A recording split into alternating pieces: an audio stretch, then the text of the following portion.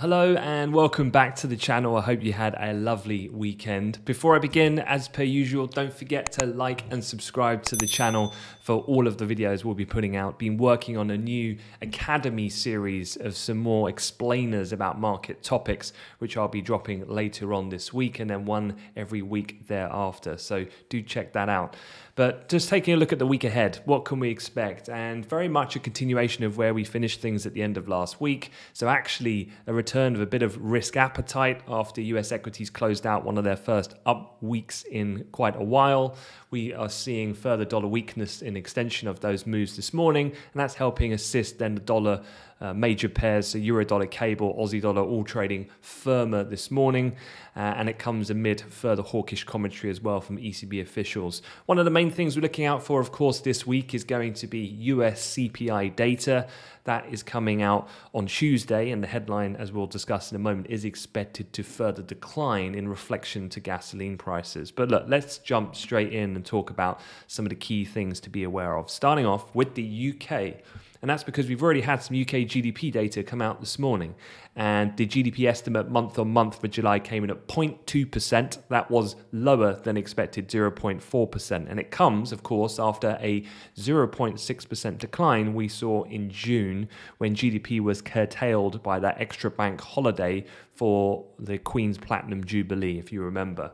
The death of the Queen, of course, and another holiday for her funeral on September 19th. So next Monday will be enough to tip the economy into a recession in the current quarter. That's according to analysts at both Deutsche Bank and Nomura have said this morning.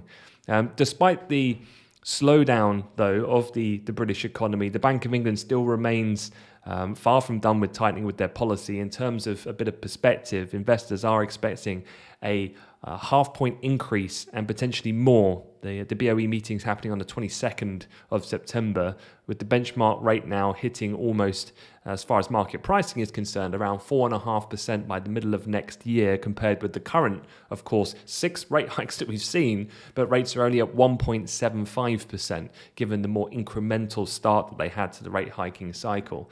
Of course, one of the main things that investors will be very keen to see is the UK CPI data, which will be coming out later on this week. The year-on-year figures expected to rise again to 10.4%. You can see here the prior reading we had at the 40-year high in July was at 10.1. The energy package announced by the new Prime Minister Liz Truss last week should put a peak, or a cap, I should say, not just on energy prices, but also on the expected peak of inflation. That, though, being over the medium term, because given what's likely to happen is prices are going to go up, at least in the period ahead, i.e. the coming months. So further rate increases are anticipated from the Bank of England, and inflation is expected to go up very short term, but the energy price cap should help by multiple percentage points to alleviate some of those pressures beyond that point. Otherwise, a few other things to be aware of. The ECB, as I said, continued hawkish rhetoric, this time coming out of the Bundesbank president, Nagel, who said the ECB is required to continue raising interest rates if the current trend of inflation is set to continue, which is likely to be the case. The ECB is prepared to deliver another 75 basis point rate increase at their October meeting, if the outlook warrants an additional big step, according to sources familiar with the debate internal at the central bank at the moment. This morning, as I said, the euro continues to climb. We've actually tested back to a 102 handle amid as well some of the dollar weakness. Cable as well finding a bit of a light reprieve from otherwise what has been a lot of bearish commentary of late, and that's trading back to 117 handle, having traded down to 114 last week. A few other things to be aware of. This probably lesser market moving for right now, but something just to be aware on US and China relations, and that is that the Biden administration plans next month to broaden curbs on US shipments to China of semiconductors used for AI and chip-making tools. This is citing several sources familiar with the matter in a Reuters article this weekend, and you can imagine then that rhetoric is going to remain pretty sharp as we go into the final run to the midterms in regards to the US stance on China, so I don't think it's too surprising. Looking at the week ahead, of course, as I mentioned, US CPI is really a main focal point. In fact, this is the last full week of economic data ahead of the September FOMC meeting. And it's really going to take some surprising numbers to really deviate the market's expectation away from what is, as you can see here, a 90% probability that markets are expecting a 75 basis point rate hike from the Fed for a third consecutive meeting at this point in time. In terms of the inflation reading, the actual headline is expected to come down a little bit, actually. The consensus estimate is for 8.1. If you think about it, that's from 8.5 and the prior June reading of 9.1. So US CPI is expected to be trending lower at this point of time as lower gasoline prices. And actually, from a month-on-month perspective, it was flat last time. We're actually expecting a minus 0.2% reading. And if we do get a negative print, that would be the first time on a month-on-month US inflation gauge for CPI at least for 2 years of a negative reading.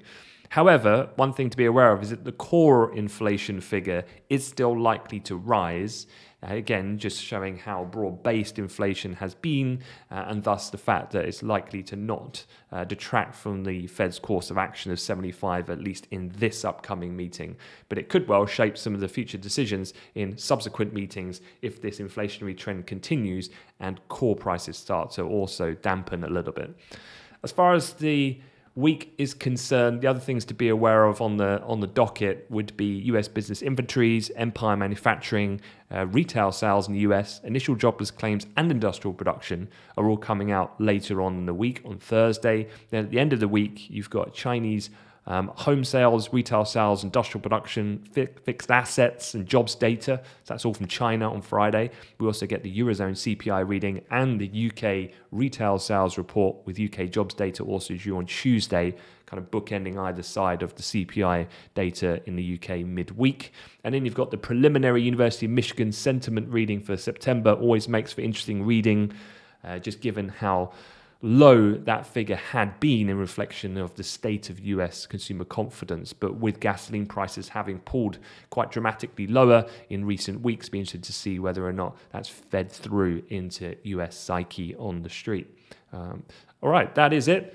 I'll leave it there. Any questions at all, feel free to drop me a comment. Don't forget to like and subscribe to the channel. As I said, some new videos we've been working on will be coming out soon. Excited to share them, and I wish you a great week ahead. Take care.